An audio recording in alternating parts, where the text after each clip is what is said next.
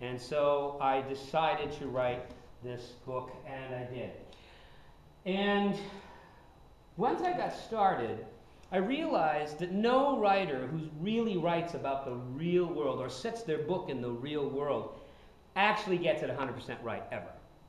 It's too hard to do. A written word, the written world, is always incomplete. There are always things left out. And so I knew when I wrote it that I would have to be very careful about what I included in, even though it's a 485-page book, it's pretty hefty. I was hoping that I could just give them some hints and some little pieces, and also knowing that just because you live in Bangor Brewer doesn't mean you've ever been in the Bangor Public Library, or that you've been to St. John's, or that you've been down to Bucksport to go into the new bridge. How many of you have been to the new bridge? Well, most of you, but not all, some of you. There are a lot of kids who don't get the chance to, certainly living in Bangor Brewer, who even get to go to the ocean, which isn't very far away.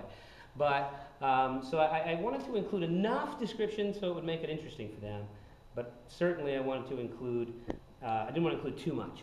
I want to start off by showing you the Bangor that is in this book, which is a little different than the Bangor you know. So,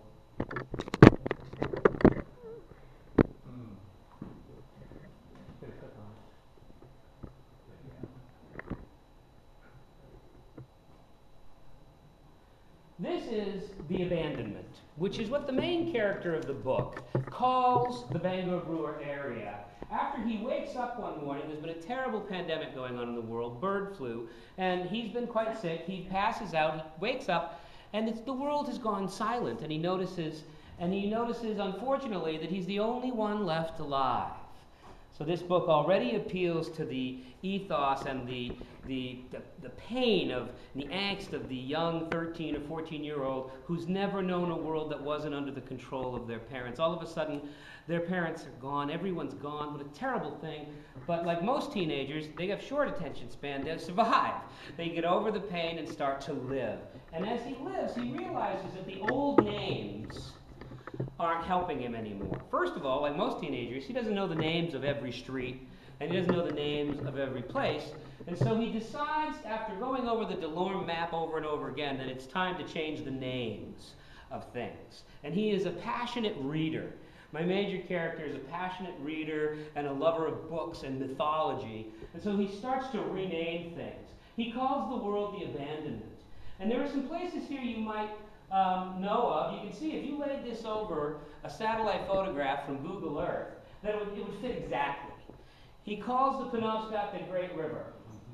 He calls the Thomas Hill Standpipe the White Tower, because that has special symbolic significance for him.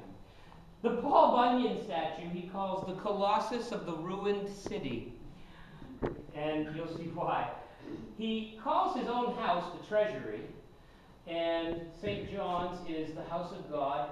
This is where he sets up his home, in this very building, in this very room, and it's called the Library of Alexandria, because he has learned about the ancient library in Alexandria, Egypt, which was burned down by a throng or a rabble, and it's his place.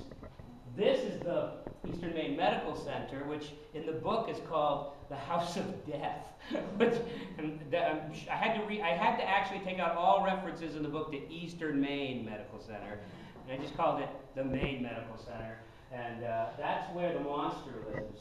This is Mount Hope Cemetery, if you've ever been there, and that plays a central part in the book. General Joshua Lawrence Chamberlain in Freedom Park, just over the bridge in Brewer, if you've ever seen it. We drive by it all the time, but we don't stop and look. And of course, if you go all the way down the Great River, you'll get to the Penobscot Narrows Bridge. Here, Cave of Wonders, it's the Army and Navy store over in Brewer. Which to a 14-year-old boy certainly is a cave of wonders.